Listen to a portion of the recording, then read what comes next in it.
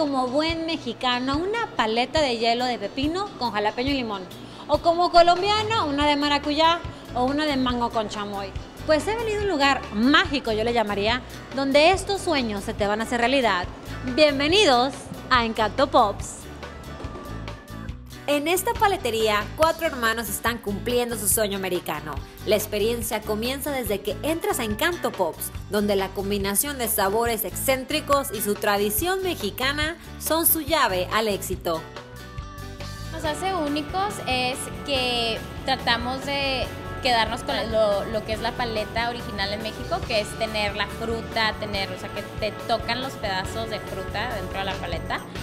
También tratamos de traer cosas con las que crecimos nosotros. Por ejemplo, una que tenemos que es muy popular es la Carlota, que es crema de limón con galletas Marías, que es un postre que creo que muchísimos mexicanos crecimos con él.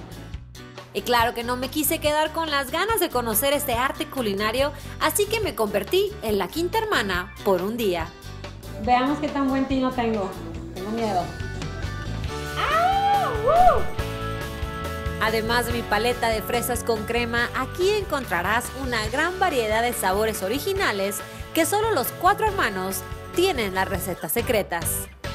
Van cambiando de acuerdo a la temporada, como no usamos saborantes, depende qué fruta esté en temporada y también qué es lo que va a empezar. Por ejemplo, ahorita empieza la calabaza, vamos a usar camote. No quedo muy convencida. No, pruébalo. Ya vienen todos los hermanos, miren. A ver, fila de indio, por favor, uno por uno. Votación. Así se sabe que es un negocio familiar y que hay... Cada quien, miren. A ver, ¿tu veredicto? Le falta fresa. Sí. Le falta fresa. A ver, tenemos el veredicto de las demás. ¿Veredicto? Le falta azúcar. Ok.